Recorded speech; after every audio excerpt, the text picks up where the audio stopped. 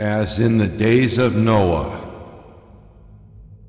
Did you know that there are many references to both mythological and also real monsters in the Bible?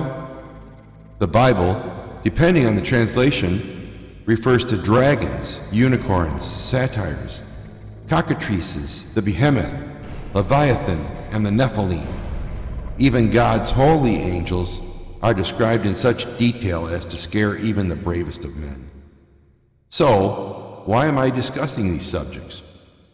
Because, now more than ever, people need to be aware of what is going on in the world, and they need to know who it is that they can and already has helped them, if they were only to believe. So just what are the Nephilim, Afghanistan giants, aliens, UFOs, ghosts, Sasquatch, Mothman, Dogman, and many, many more? What's real and what's folklore? The world is witnessing so many appearances of supernatural entities lately, but why? Why? In my opinion, the why is answered quite simply. Satan wanted to be God, and he hates you, the human. He especially hates you if you're a believer in Jesus, and his ultimate goal is to distract us with lies and magic and pseudo-miracles, all in an effort to either keep us from faith or to get us to lose our faith. If he accomplishes that task, then he will certainly have company when God sends him to the lake of fire. On today's episode, I will be laying the groundwork for the supernatural. In order to do that, I will be sharing some Bible passages with you that seem to undeniably describe for us the lengths to which God wants us to know the truth. So let's start with the book of Luke and the warning Luke, an apostle of Christ, gives us. We'll start reading out of Luke 17, verses 26 to 30. And as it was in the days of Noah, so it will be also in the days of the Son of Man. They ate, they drank, they married wives, they were given in marriage, until the day that Noah entered the ark, and the flood came and destroyed them all. Likewise, as it was also in the days of Lot, they ate, they drank, they bought, they sold, they planted, they built. But on the day that Lot went out of Sodom, it rained fire and brimstone from heaven and destroyed them all. Even so will it be in the day when the Son of Man is revealed, meaning the day that Jesus Christ comes back for the final judgment. So what is it that Satan does that's so appealing to some and so revolting to others, and how does he get away with it? Well, the book of Ephesians reveals some truth. Ephesians 6:12 says, "For we do not wrestle against flesh and blood, but against the rulers, against the authorities, against the cosmic powers over this present darkness, against the spiritual forces of evil in the heavenly places." Let's break that down a little bit. First of all, it says we are wrestling, but not against flesh and blood, but in our spirit. Do you ever feel that wrestling of your spirit? That's your human nature fighting in conflict against sin, wanting to sin but yet not wanting to sin because we want to follow God because we love him. And so here it says we do not wrestle against flesh and blood. So what is it we're wrestling? Rulers, authorities, cosmic powers that present themselves in the darkness against spiritual forces of evil in heavenly places. Let's look at that word cosmic. Merriam-Webster says, cosmic is this, of or relating to the cosmos, the extraterrestrial vastness, or the universe in contrast to the earth alone. Now, isn't that interesting? The extraterrestrial vastness. Speaking of the skies, but isn't that also the same term that we use for alien life forms? Cosmic or extraterrestrial. And back to Ephesians 6:12. We do not wrestle against flesh and blood, but against cosmic powers over this present darkness, against the spiritual forces of evil in the heavenly places. Now let me take you back to the beginning. What beginning? The beginning before time existed. The book of Genesis, the first book of the Bible, tells us this. God created everything in 6 days and then rested on the seventh. In the beginning, God created the heavens and the earth. Day one, he created light. Day 2, he created sky. Day 3, he created land, sea, and vegetation. Day 4, he created the sun, moon, stars, and planets. Day 5, the sea and air creatures. Day 6 was most important. God created land creatures, but then he also created man, us human beings.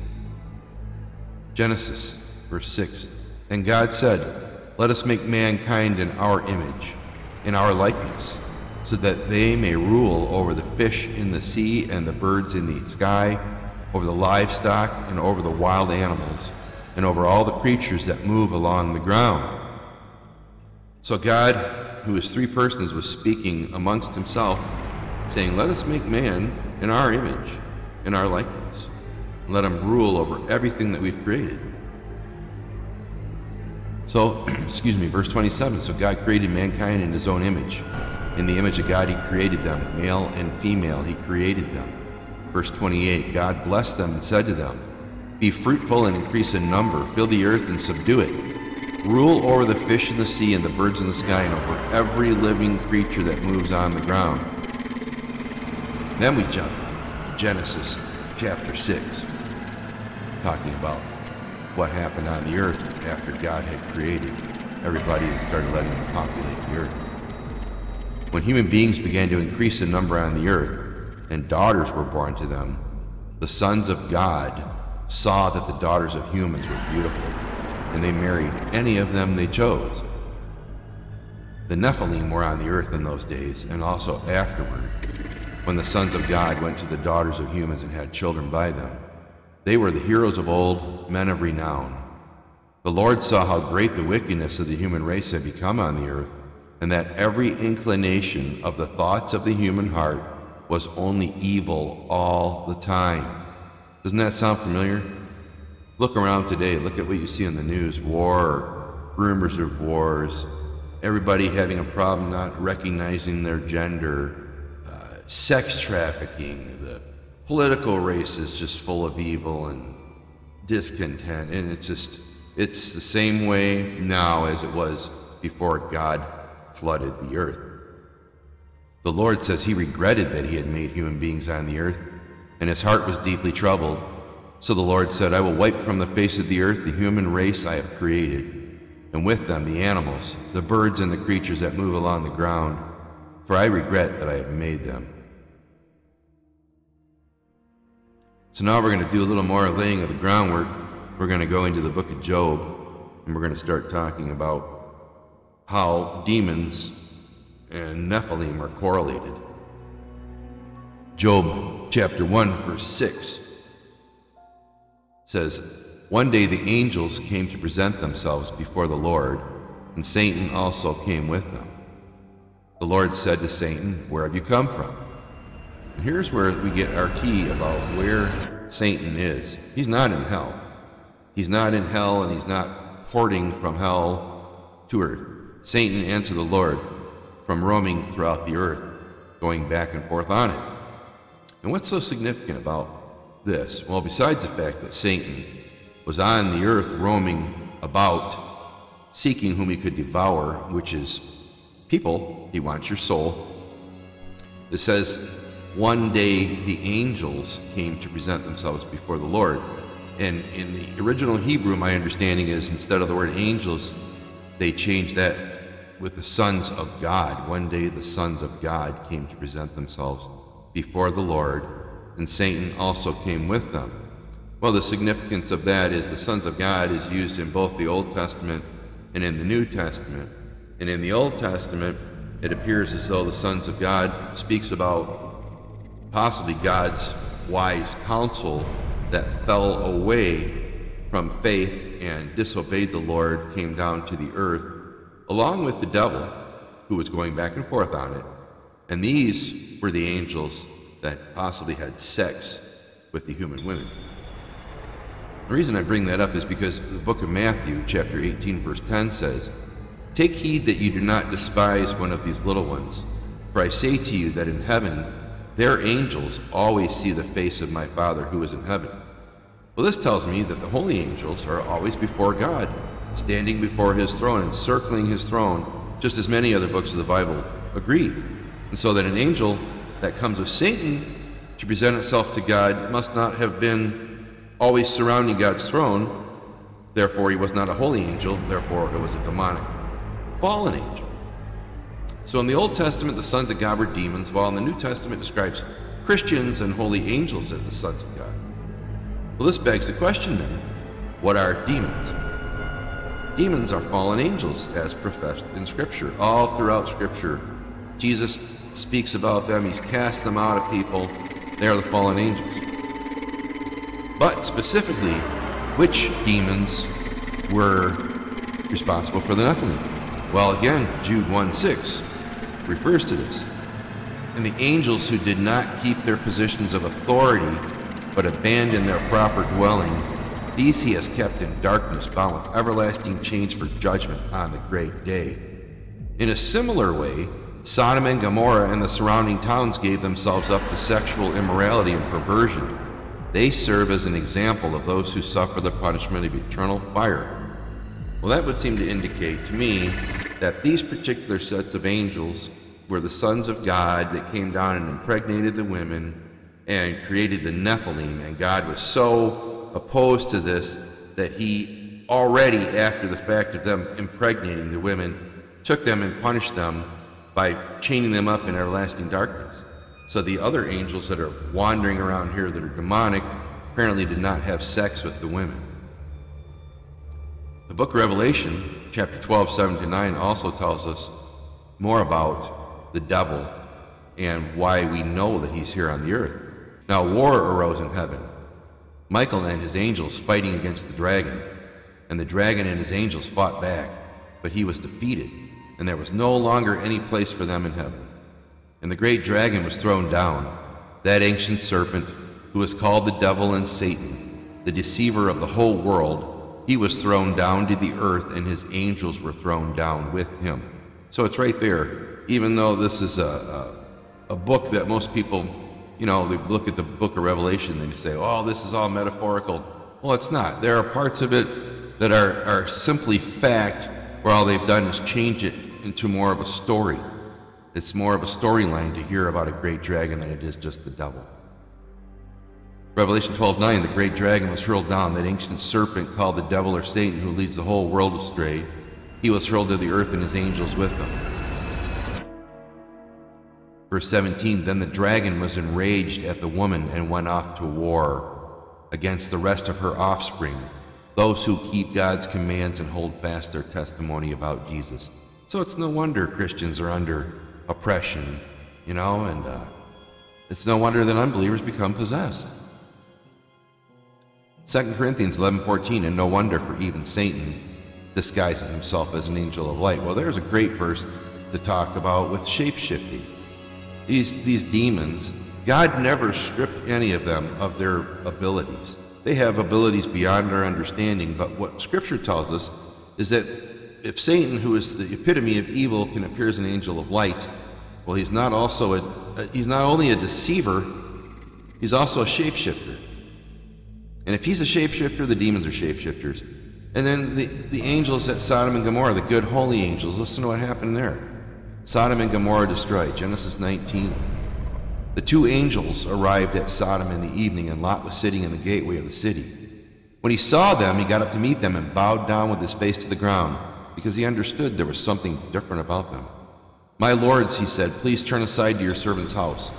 You can wash your feet and spend the night, and then go on your way early in the morning.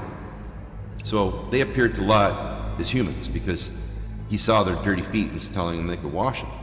The angels answered, no, we will spend the night in the square. But Lot insisted so strongly that they did go with him and entered his house.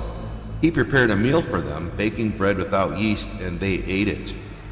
So they were able to consume food, digest it, but yet they were a spiritual being in heaven. Before they had gone to battle, the men from every part of the city of Sodom, both young and old, surrounded the house. They called to Lot, where are the men who came to you tonight? They look like men to them too. Bring them out to us so we can have sex with them. But Lot said, don't do anything to these men, for they have come under the protection of my roof. But the men inside, meaning the angels, reached out and pulled Lot back into the house and shut the door. Then they struck the men who were at the door of the house, the humans outside, with blindness so they could not find the door. So here we got spiritual beings that changed into physical beings looking like men that still were able to maintain some type of power the Lord had given them and make these people blind. And there's other instances in this same story. They come back and they say, with the coming of the dawn, the angels urged Lot, hurry, leave. But then when Lot hesitated, they refer back to them as men. The men grasped Lot's hand in the hands of his wife and his 2 daughters and led them safely out of the city. So these things can shapeshift. So if the holy angels shapeshift, Satan and his demons can shapeshift, because again, God did not take away any of that authority that they have there with their physical beings and their ability to shapeshift. So to recap, Satan and his fallen angels are an army, able to shapeshift or change into solid human form. It's easy to see then that fallen angels, the Son of God, came to earth and disobeyed God.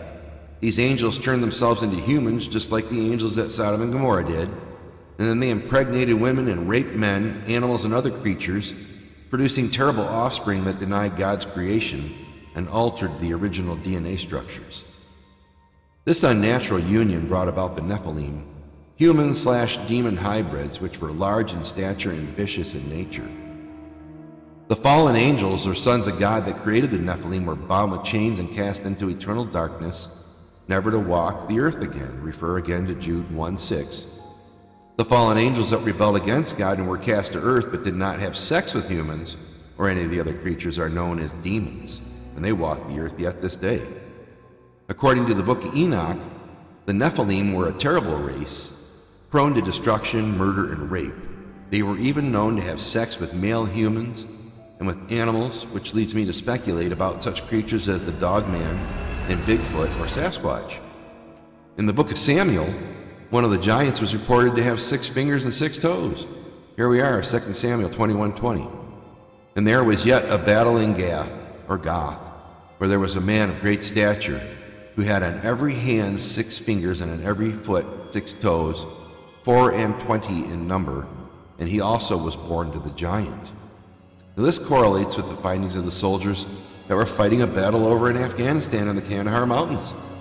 Apparently soldiers were battling a giant that had come out of a cave in Afghanistan and killed it. The giant was said to have red hair, had stood about 10 foot tall or more, was muscular, had 6 toes and 6 fingers. These reports have come out from various other governmental reports, and they all seem to agree that this being had 6 digits on his toes and hands. So this must be a genetic outcome of the unnatural sexual acts between the demons and the humans, and it appears to be a factor of many giants reported to either have been witnessed or captured. So that leads me to the next question. What or who are the Dogman and Bigfoot? Are these creatures the byproduct of yet another unholy union between these demonic beings and man and beast? And how does any of this explain theories concerning alien life forms on other planets? Mothman, Slender Man, and so many, many more myths, legends, folklores, and realities. All I can tell you is this. Remember, Jesus Christ is true God, and he died for everyone who will believe in him. Tune in next week when we talk about Bigfoot or Sasquatch or Yeti or many other names that he has. Is he related to the Nephilim, or is he a separate creature? Is he a paranormal entity? We'll talk next about that next week. Thanks a lot. Have a great day.